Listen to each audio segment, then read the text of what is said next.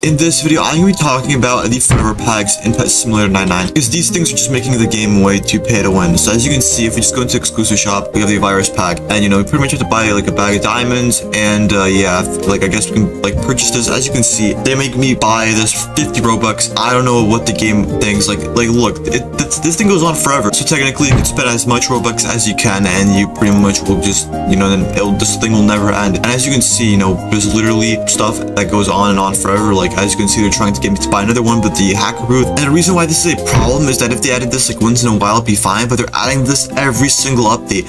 Like right now we have the virus pack. Before we had the hacker pack, I believe, and then we had like a cops and robbers pack, and then I think the classic forever pack, and it's just making the game way too pay to win. Like I really don't know what Pet Simulator 99 really had in mind for this. Like it's nice that it is pretty OP, but like just adding every single update and also putting our huge rich cat every single update, like the huge rich cat should be gone by now. Like you should not, like this thing is not going to be as rare anymore. It's cool that they add like the forever pack is a pretty fantastic idea, but adding one every single update is just not like really how you should do it. And yeah, I mean it has a lot of cool rewards, but it's just not really a great thing to have for every single update. Another thing they like to add is the exclusive eggs, which I mean are perfectly fine, but I feel like they started to rotate the exclusive eggs way too much now. Like as you can see, we had a blazing egg. I think the other egg was like there for like only like a week or so. Like it wasn't even a seasonal egg. There's no reason to have this one like be so quick. And then also like the game passes, they kind of chilled down with those.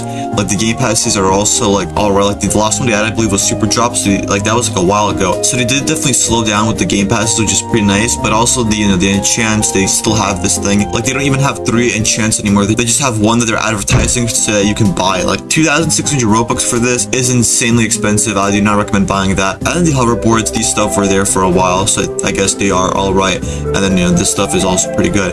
The +2 enchant slot is fine, I guess. But it would be nice if free-to-play would be able to get it. It just allow like pay-to-wins to get it quicker. And so I feel like the game right now is in a pretty critical position because it's just getting way too pay-to-win. I believe there's like not many free-to-plays that even play the game anymore. Like literally, like unless you have like game passes and stuff. I know one of my friends who's like a free-to-play activist. Like they didn't even want to touch Pet Simulator 99 because as you can see, they kind of predicted it that the game was going to be pretty pay-to-win. But hopefully this does change and we're going to see less of this and like more free-to-play stuff. Even me who had like a lot of Robux at one time, I believe like I had like 26,000 at once, I still really enjoy it. Like I prefer free-to-play stuff over pay-to-win stuff. So hopefully we see a change soon. But if you want to know the easiest way to get huge pets right now in Pet Simulator 99, make sure to check out this video right here.